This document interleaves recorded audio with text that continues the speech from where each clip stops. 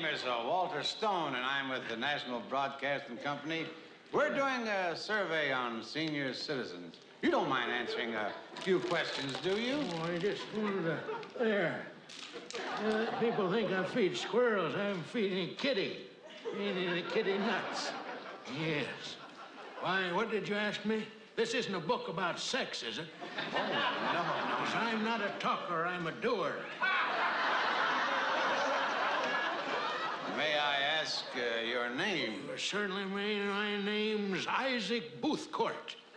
I'm 91 years old, and I was born in Whickertville, Ohio. Want to sit down? Yes. You're in pretty good shape for a 91-year-old man.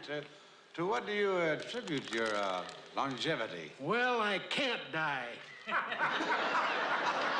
See, we ain't got no funeral home. Oh, Jeff Beeson passed away here last summer. There was 3 prairie dogs, 4 to be exact. Pretty good sized ones. Dragged him out to the outskirts of town.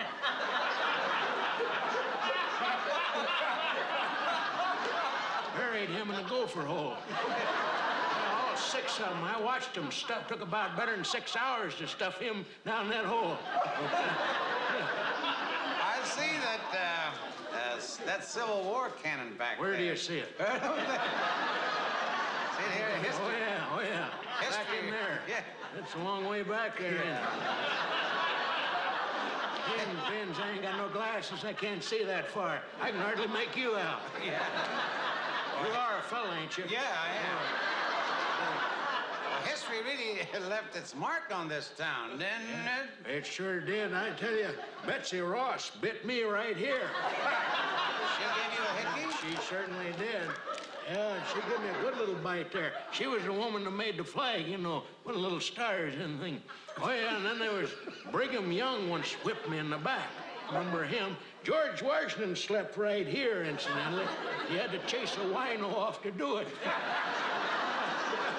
A little history. I wouldn't tell you otherwise.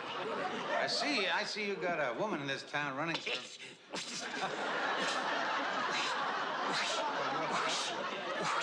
Oh, yeah. Yeah, when you get to be this age, a lot of them things come on you all of a sudden. I see you got a woman in this town running for mayor. Well, what do you think of a woman in politics? Well, I tell you something. Mr. Stone, is that it? Stoning. I'd be... You know, I think I seen... Oh, I guess not. At any rate, I just don't want any part of women, period. I've been married 5 times, and every one of them women run off with my hired hand. Now, here past summer, I caught the last missus with a hired hand. They was out in my melon patch. You know what they'd done? They hollered out. I caught them inside. They'd hollered out a watermelon. And they was making love in that hollowed out watermelon. Just kissing up a storm.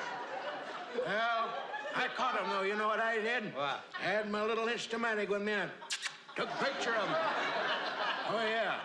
Sent it for the centerfold in the seed catalog.